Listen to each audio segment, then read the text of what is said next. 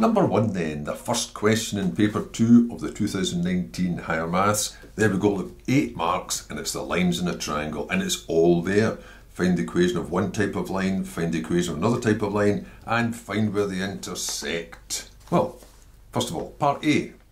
Find the equation of the median BD. Well, it tells you it's a median, so it must go to the midpoint. So that means you can find the coordinates of this point D. And it's even got a name, so you don't have to write down something like midpoint equals. So D will be halfway between A and C. Just keep track of your numbers carefully. Now, you can see that halfway between -5 and -3 is -4, but I'll just put it down anyway. Average of the numbers, average of the x coordinates, average of the y coordinates. So D is going to be the point, -4 naturally, and then that comes to -6, so -3.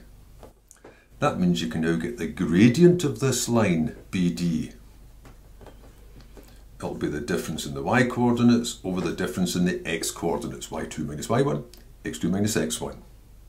Using B and D though, so get your eye on these two now. Difference in the y coordinates.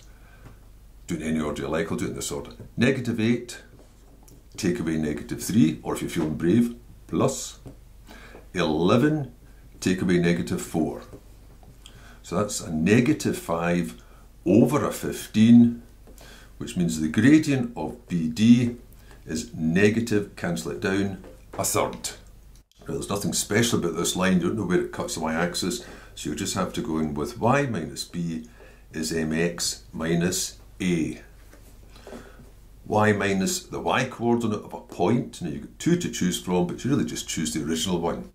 Y minus the y coordinate is the -8, is negative a third of x minus the x coordinate, which was 11. Take the 3 across and multiply. Leave the negative in this side though. There's enough negatives floating about already. So that's actually +8, so that'll be 3 times it, plus 24. With that negative staying there, that'll be -x, and that negative times negative means it'll end up as +11. Rearrange it into any order you like. I'm just going to keep it as 3y is -x. Bring that across as -24, so that gives me -13.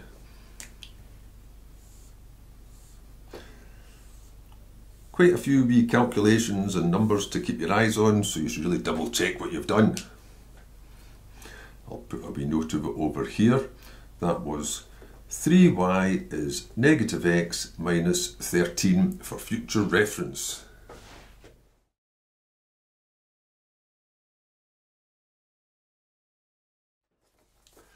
Next part, find the equation of the altitude, this time AE. So if AE is an altitude, it doesn't go to the midpoint, it's an altitude, it's at right angles to it. That would be like the height if BC was on the ground.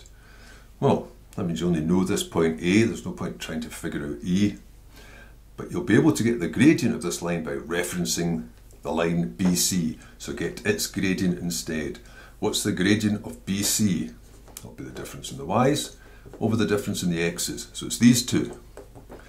6 take away -8, -3 take away 11.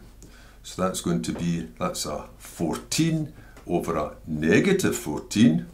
So that means the gradient of BC is equal to -1.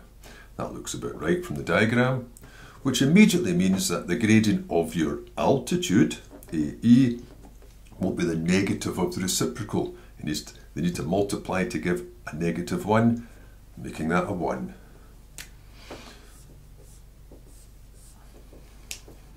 Same as before. Nothing special I can see about the line, so I'll just have to go in with a full finder equation. Y minus b is mx minus a. It's only point A that I know. So y minus the y coordinate is the gradient, which was nicely just 1, x minus the x coordinate, or you could have gone straight in with positives. So y equals x, I might as well put this bit down, plus 5, but that'll be minus 12, so y equals x minus 7. Take a little note of that one, y equals x minus 7.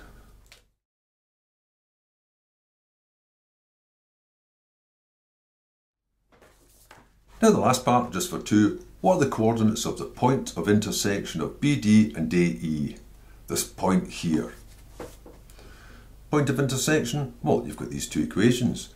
Y equals x minus 7, I'll call that 1, and 3y equals negative x minus 13, I'll call that 2.